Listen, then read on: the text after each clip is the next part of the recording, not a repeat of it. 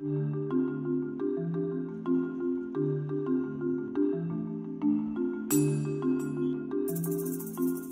biggest thing that emerged in that regard are young people between the ages of 15 and 24, and men of all ages have been identified as a problem from several studies. We already know that in South Africa anyway, that men are problems in the fight against HIV/AIDS.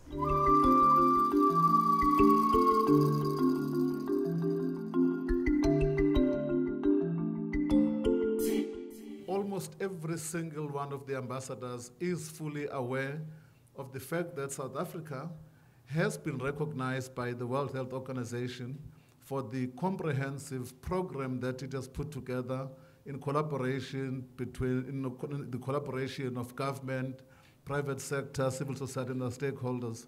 And the results have been quite impressive.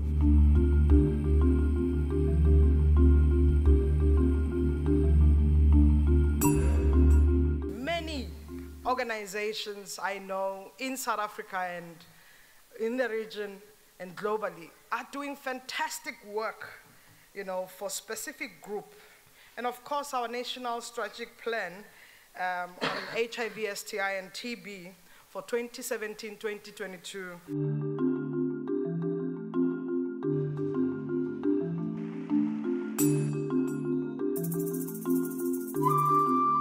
You stand for to join your fight. It is a call to action, and we will support it politically, operationally, and in our partnerships. And we're proud to have people like you be present with us.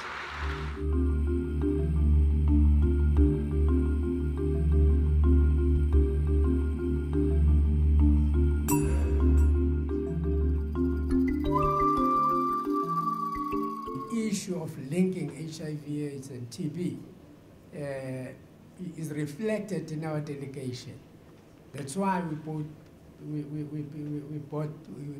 both health and social development, because we want to link this. We want to take it forward with understanding that they are both collaborative.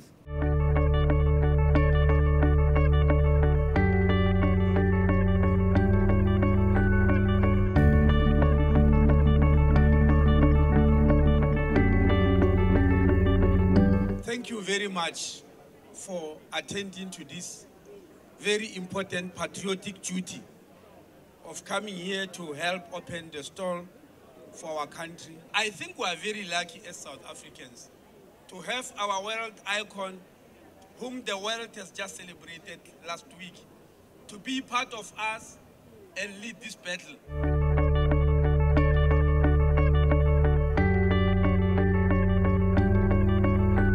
And this new generation of police wants to be part and parcel of the progress that you are making.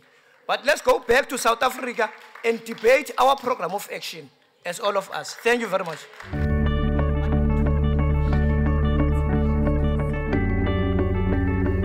The Department of Social Development is putting money on the implementation of the stigma, because that's what we are doing.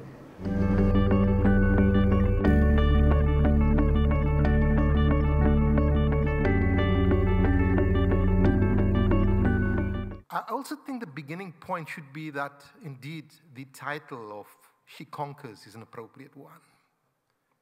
Because what are we conquering? We're conquering patriarchy, we're conquering ignorance, we're conquering fear, we're conquering stigmatization.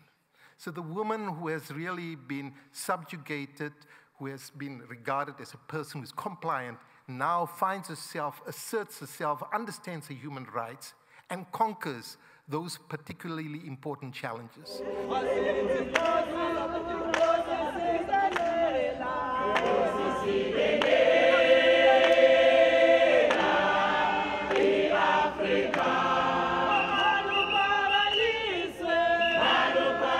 She was able to articulate challenges facing women in HIV and AIDS sector and was militant and unafraid. So if you are doubting about where we're going with activism, for us to reach our destination, which is what? to do away with HIV, AIDS, and TB by 2030.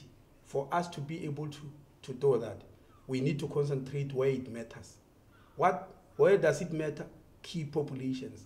2 have been identified for the whole world: young people and men. Then from there we add other key populations.